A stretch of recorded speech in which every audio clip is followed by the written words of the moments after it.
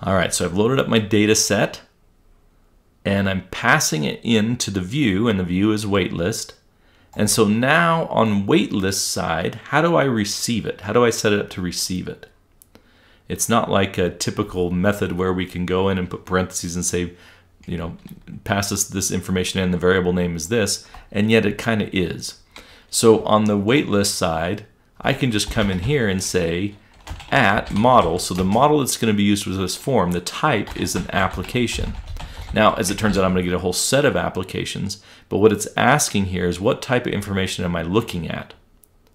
Okay, so I've got the application there, and just like we did in the last set of videos, now I can use that application type that's coming in to be able to populate my little table here. So I'm going to create a TD, and I'm going to have 1, 2, 3, 4, 5, 6. So I'm going to have 6 of these little TD. Whoops, not like that. I was trying to be efficient, and I ended up being not efficient. And I hate copying and pasting. It's just caused me too many hours of headaches as I've tried to save time and then end up messing something up because I'm copying and pasting. So you'll notice I have a real tendency not to do that. Okay, so what are we going to load up each time? Now this is our basic structure. Oh, let's actually put in the fields. And so the way that we access the model is to refer to the model. So I say at model first name, at model dot last name, right? At model dot age, at model dot phone number, at model. So remember, it's a capital M that we're shooting for here, is the instance of the model that's come in. Okay, so the lowercase m is to indicate what kind of model. Here in the code, we're putting the @ sign to refer to the fact that it's C# code, and then the capital M is indicating we're referring to that specific instance of the model that's come in. And so I'm going to put in here the major, and then model.creeper_stalker. Okay, perfect. Okay, so let's go see if this will run now.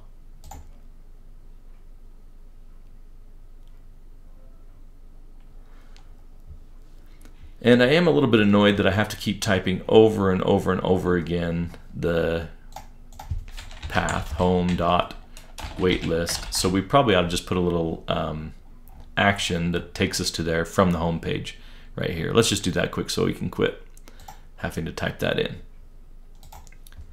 So I'm going to pull up that index.cshtml, and then after the filling out of application, dating application, I can say just here, I'm going to create another little div and say link to the wait list, view wait list. Okay, perfect. So now, how do I get there? Now, typically, again, we do an href and we put in a path and we go actually get to the folders, but because we're using .NET, we don't do that. Instead, we use tag helpers. Now, typically, you'd have to go on each page and say add tag helper, and then go put which tag helpers you want to help, load up all the Microsoft ones. You'd have to do that per page. But remember that in our view imports, we already said add tag helpers, and this is going to apply to every single view in the views folder because it's in the view imports file. So we've already imported tag helpers, and now we can just use them throughout all of our views. And so what I'll say here, instead of adding the tag helper in, is I'll say ASP controller equals home, and the ASP action equals waitlist. Okay, so now I can actually link to view that waitlist. Let's go ahead and see how this looks. I'm noticing myself doing a lot of reviewing in this in these set of videos, which was not intended, but I'm liking it. There's just so much that comes out of repetition, and just every time you hear it, now you have a little bit more context and it just fits a little bit better. And so hopefully you're connecting some dots along the way here. So I say view waitlist. It takes us to that view. Uh-oh, this doesn't look good. It says there the view waitlist was not found, and it looked in home waitlist and it looked in shared waitlist. Now I actually don't know what's going on with this, because isn't that the name of our view, waitlist? Waitlist. All right, so is this one where I go re-record, or is this one where I press on? I feel like this is one where I press on. And so I'm going to put a stop here on the waitlist itself and see if we touch that action. And I feel like we're not touching that action there. View waitlist, click on it. Oh, we did get there. Interesting. But then here, so it's going to run through step, step. No, I don't. Step here, and this must be where we're getting the error, is when it actually goes out and is being passed in here to the waitlist. What could possibly be wrong with that? There isn't supposed to be a space there, but I don't think that's the problem. Just keep running. Continue. I don't even know what I did there. Let's try rerunning.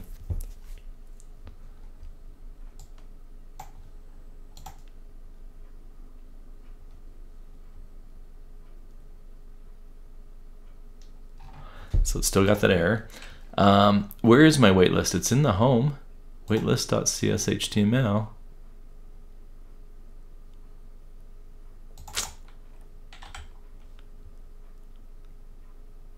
Does it have to do with, let me try something here. Let me comment this out. This isn't actually right. I was planning on making the point that this was, we needed to do some other things, but I wonder if it's affecting our ability to get there. No. So this is a good point to bring up a couple of different things. Whenever there's weird stuff going on, so much is cached, and the program tries to save stuff so that when we run it again, it's not so slow. You can see how slow it is, and it's trying to be faster. And so one of the things we do a lot when everything looks right, like I can see that this is in the home, it's called waitlist, everything looks good. Then a lot of times what we'll do is we'll do a build, and then we say clean the solution. And then once that clean has succeeded, we say build, rebuild the solution, which will start it from scratch, and we'll see if that by chance made a difference. Let's try it.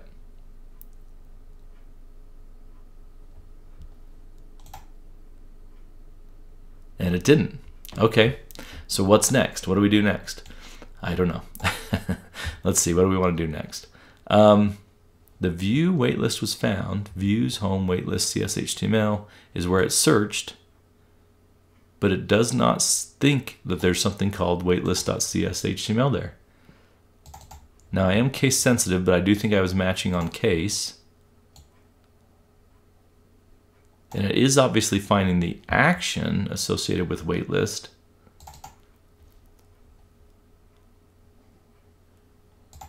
Let me not pass something in, because that was the other piece of that puzzle.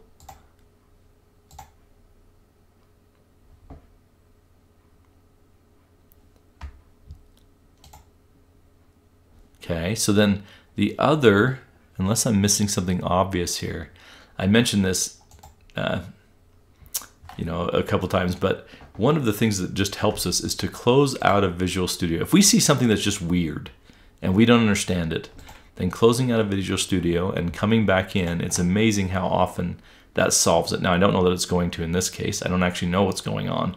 I'm just walking you through how I figure stuff out when I get these types of errors. And so let's run this and see what happens. So we're still getting that exception, but when I go to it manually, what happens? Okay, well, we're gonna have to figure it out in the next video. Little cliffhanger. You know you love them. Spencer out.